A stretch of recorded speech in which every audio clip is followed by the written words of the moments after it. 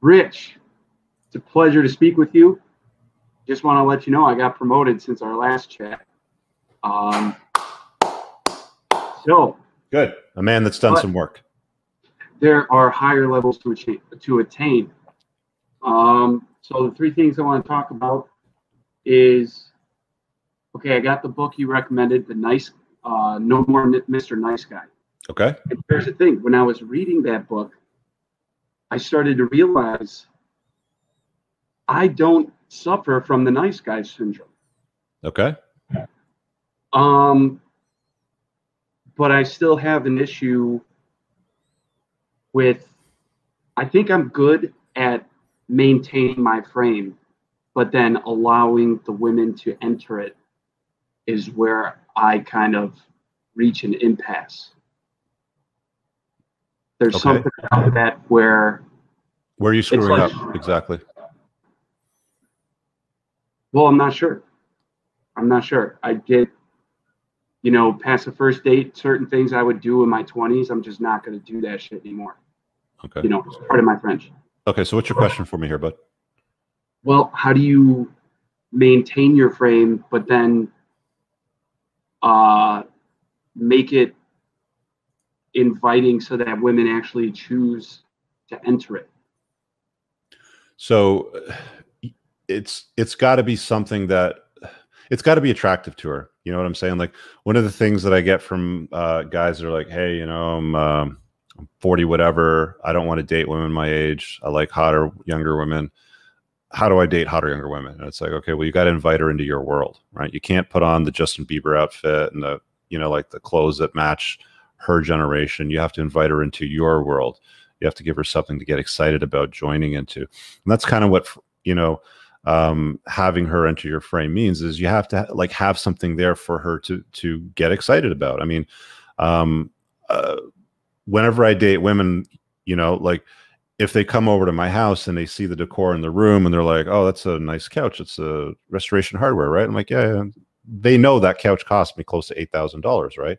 They see the car in the garage, oh, it's $300,000 McLaren, cool, right? So it's inviting, right? So when I have to set a boundary, or if I have to put my foot down, for example, I'm like, hey, this is a non-negotiable, just do it, sort of thing.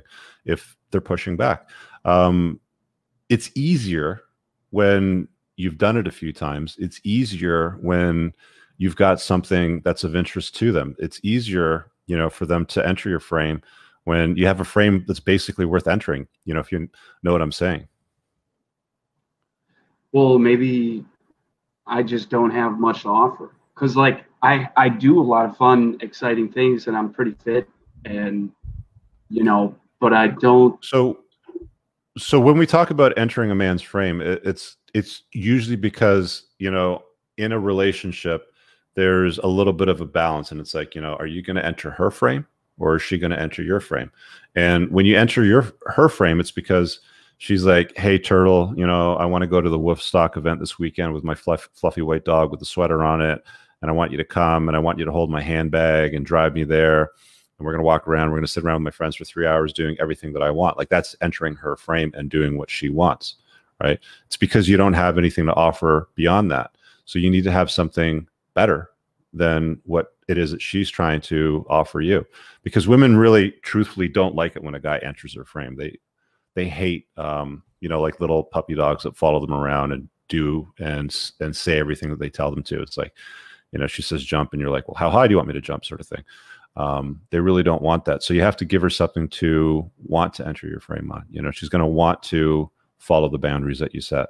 So my question to you now is, why do you think that she's not doing that? Like, what are you missing?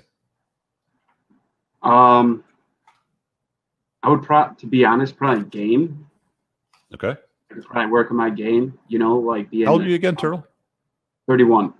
Okay. And I can't recall what we talked about last time for the life of me. So can you give me a little bit of frame around what it was that brought it? It was getting a better job.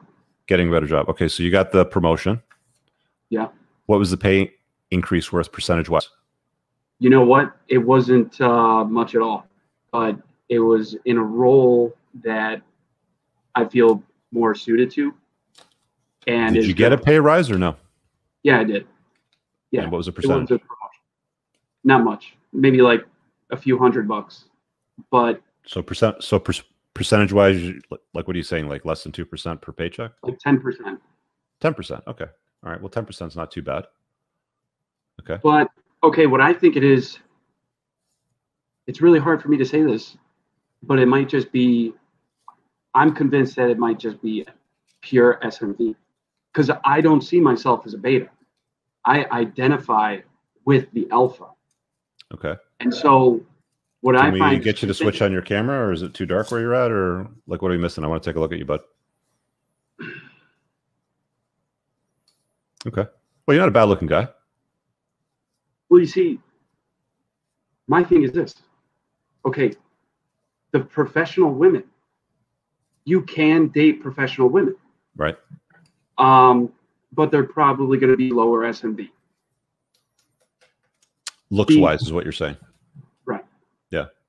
So that's kind of where I struggle, because there is a balancing act of, the more professional she is, the more she's going to demand. And also, not in addition to that, sorry, my glasses are really jacked up. But in addition to that, I don't want to date too low on the socioeconomic spectrum, because I don't find much there. Like someone said earlier. Yeah, you're not attracted to that. What's that? So what you're saying is that you're not attracted to her when she's below you like that. Well, yeah, because I find it hard to connect with them, with someone who is not as, intelligent. What do you do for a living again? I do business development. Okay. And where do you live? Like what part of the world roughly? Chicago, Illinois. And your take home pay last year was how much? Last year was under 60,000. Yeah. So I mean, like, you can't punch up too high. Like, you're not going to date a lawyer. You might get yourself a paralegal. I mean, she might date you, but the paralegal is going to be looking to date a lawyer, right? Like, I was talking to Andrew before we went live, I think, and he's like, yeah, I date a lot of paralegals. Well, it's easy for him because he's a lawyer, right? And she's a paralegal, so she's going to look up to him. It's like a security guard knows that he's not a cop. Like a police officer knows that he's better than a security guard. A security guard knows that he's further down the socioeconomic scale.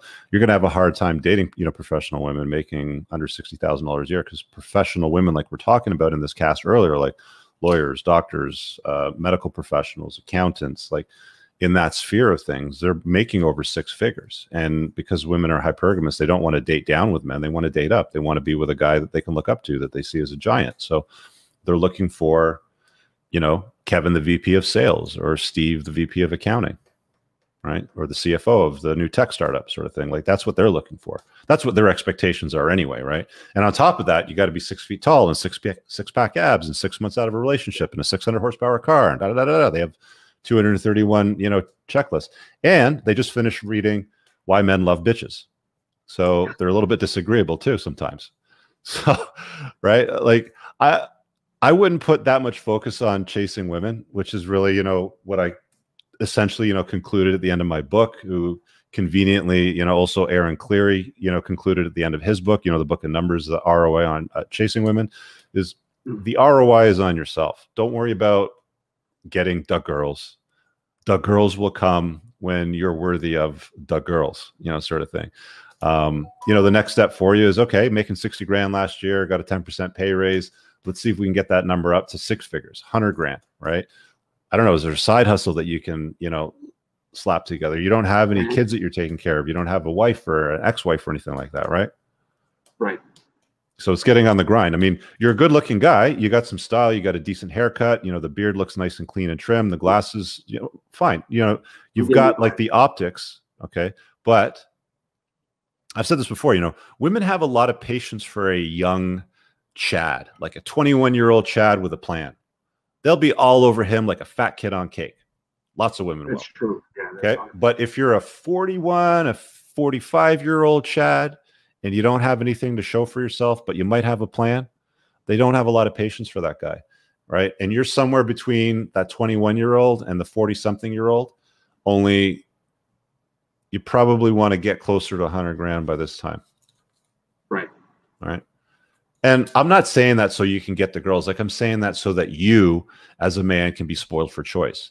You can be the sexual selector. You can say, you know what, Rachel, I don't like you. I don't like your attitude. Don't let the door hit you on the way out. All right? Because Becky's coming over later on tonight, and she doesn't give me that crap. You know what? What you said is 100% true. Because when I was in my 20s, I was able to pull that off. Right. Where, just as you said, they're willing to overlook, you know, your height, your profession, or whatever, because I don't know why, but they just willing to overlook. But in my 30s, it's like you gotta be pristine. So men must become. You must, like, men are made. Okay, like, we have to make something out of ourselves. We can't rest on our laurels, because, hey, you know, I like the guy earlier that was a teacher. Like, you heard him, right? Yeah. Yeah. So if he was like a Chad teacher, he'd have women, no problem. But he's an overweight teacher, right? So, like, you know, like, have something going on here.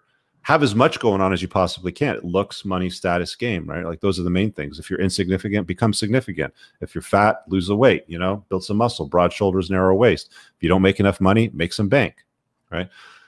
You don't have any game because you're awkward and you're anxious all the time, learn game, right? Practice it, make some cold approaches, buy a course, you know, read on how that works.